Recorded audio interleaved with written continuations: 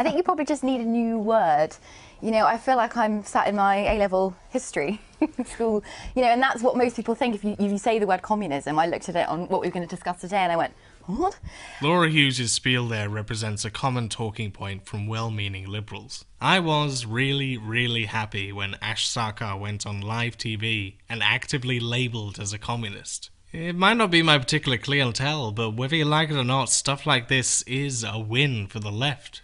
Many of us have the idea to hide away from explicit references to our ideology because it's just so far removed from every day. Now, this is well understood. There's no shortage of quacks and loons in the world that come across to us as ridiculous and never going to appease anyone. Except when they do.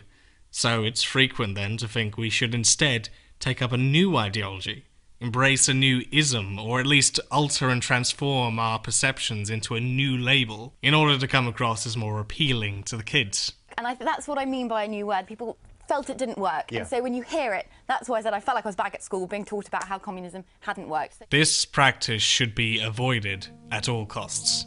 And here's why. If we value the works of Karl Marx, our relationship to that, I think, should be one that reflects it. We must thereby also recognize that the works of Marx and Engels do not exist in a vacuum, in total isolation from one another, but rather they're part of a shared history that includes various people who were all inspired by one another up to this day. They took from it, applied it, and developed it in practice over a long period of time. And they all used the word communism. If we were to disguise this word with something else to sound more palatable, something more generic, more Goodingtonism, that would be the first step in removing ourselves from that shared history. And what would happen is we would lead ourselves onto a confusing and utterly ambiguous path. It's easy to think that keeping this label will give our enemies more firepower. Objection! But this is the opposite of the truth. In practice, I find it creates ever more uncertainty, obfuscates our ability to argue, and gives our opponents, frankly, the upper hand. I might also say that it makes me feel you're not taking this seriously by hopping from one word to another once it becomes undignified to the public. You do know, people already have weird conceptions about us. They think we're mysterious, we like to hide our past away from prying eyes. Do you not think that changing the name or label would simply just add to this stereotype? How long is it before you're simply going to be heading down the ballot box route because you've exhausted all other options? I think this question ultimately begs a grander point. I don't want to be disingenuous. I want people to learn about this stuff. And this is what separates us from many other different groups and ideologies. If we were to reject communism on the grounds that it alienates the public, why stop there? Even prior to the Soviet Union, socialism was still covered in a ton of negative stigma anyway. Why not therefore reject Marxism proper? It's much more appealing to talk about this Kautsky guy who's really popular now and he appeals more to the public.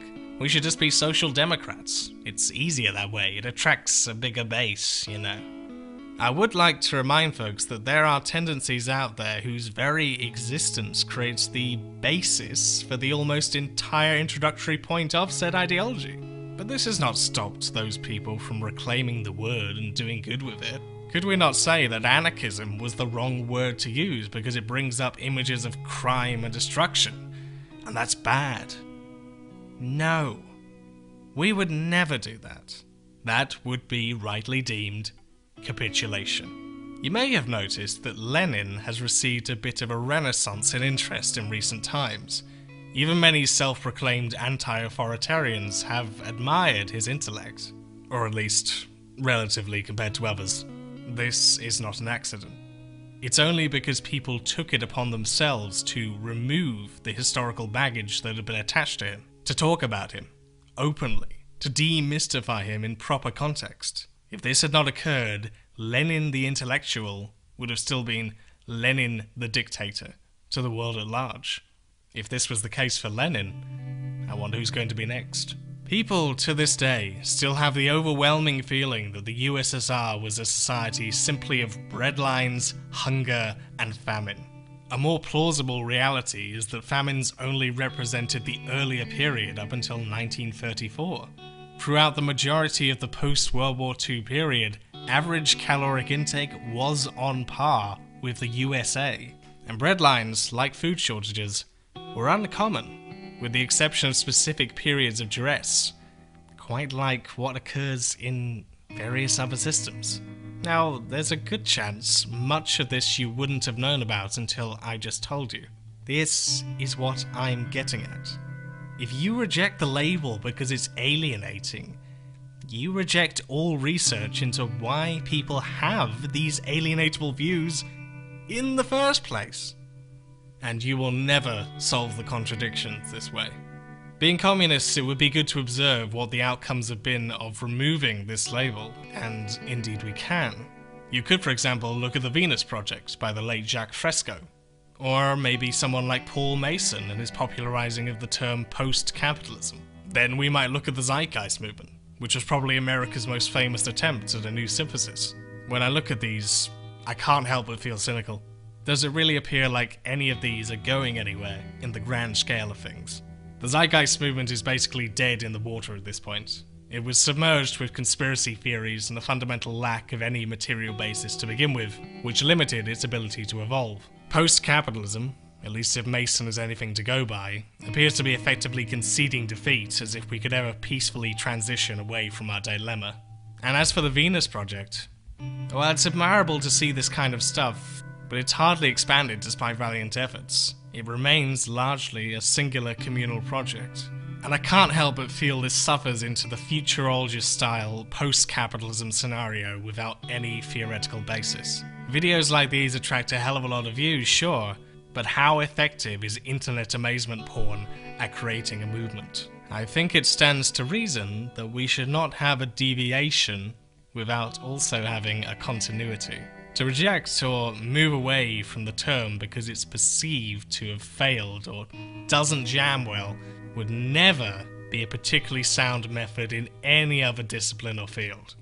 This is lazy, and it places you decisively on the defensive. When you talk about these ideas, truthfully, honestly, in ways that people can understand, folks will not give a damn about the word.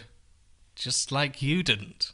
The right wing have been able to get so big in recent times because they've been able to answer people's questions willingly, get rid of all the doubts they have and give them reassurance. The left, by comparison, has tended to focus too heavily on responding to the occurrences on the right without ever really pushing forward our ideas into that limelight. The outcome of this has only led to those people who probably should not be calling themselves socialists or communists taking that spot. And if you control the narrative, you control the message. We will always need to be there to offer that message. That you can run.